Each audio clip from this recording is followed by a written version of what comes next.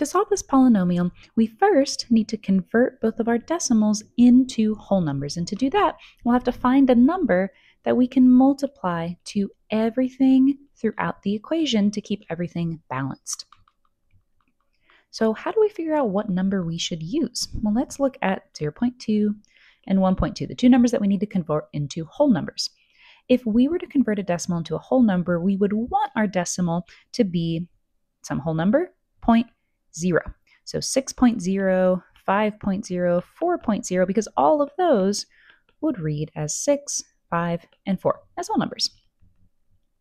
So what we can do to figure out how to change these decimals into numbers like those is temporarily move the decimal place one place to the right. So these numbers would become 2 and 12.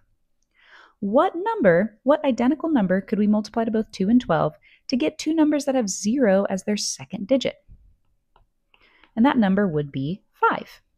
2 times 5 will give us 10, and 12 times 5 will give us 60. So now if we go back to our original 0.2 and 1.2 and multiply them by 5, we would get, instead of 10, it would be 1.0, and instead of 60, it would be 6.0. So now we can go rewrite our equation and make sure, remember to do the multiplication by 5 to every single term inside of this equation. So we would have 0.2 times 5 gives us 1.0, x squared, plus 5 times x would give us 5x. Then 5 times negative 1.2 would give us a negative 6.0.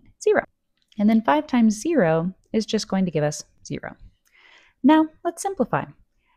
1 times x squared would just give us x squared, plus 5x minus 6.0 we can just write as 6 equals 0.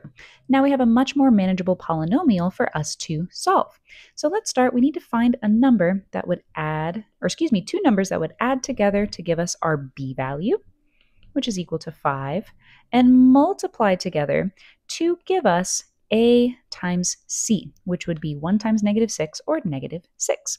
So let's take a look at all of the factors of negative 6. We'd have 1 and 6, 2 and 3, and 3 is already covered, so we're done with the factor tree there. If we look between each of these pairs, 1 and 6 has the potential to add or subtract to give us 5. What combination, however, we know we definitely need at least one negative sign so that we can have our negative 6, and that negative sign should be on 1. Because when we're adding, the greatest number carries the sign, so the greatest number in this pair, which is 6, needs to be positive.